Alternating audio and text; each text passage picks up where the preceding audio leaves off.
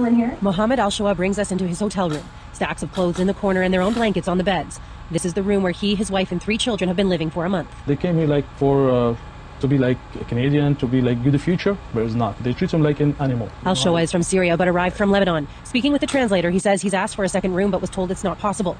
So the way out is to find an affordable home, which he says is a challenge. Like 1,779, like a salary every month. The money they give to them is not enough. So let me get this straight. Living in a nice hotel with your family on the taxpayer's bill is like you're comparing it to living like animals. I'm sorry, which country did you come from again? And why did you leave that country as a refugee? Let's remind everybody.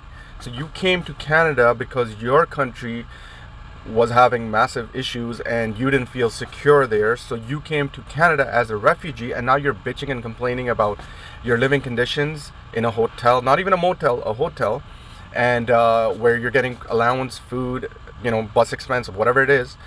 We were nice enough to let you into our country, but now you're bitching and complaining about the country and the government and how you're living here. You're more than welcome to leave. Go back.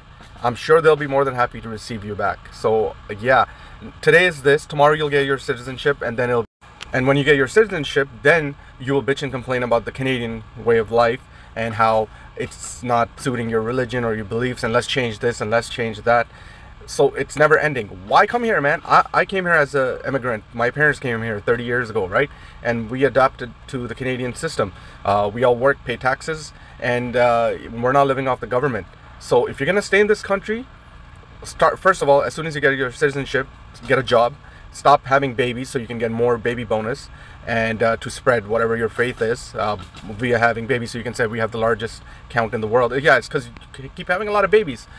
So yeah, get with the program or leave. Tell Mr. Trudeau to put you back on the plane that he brought you in, and bye-bye.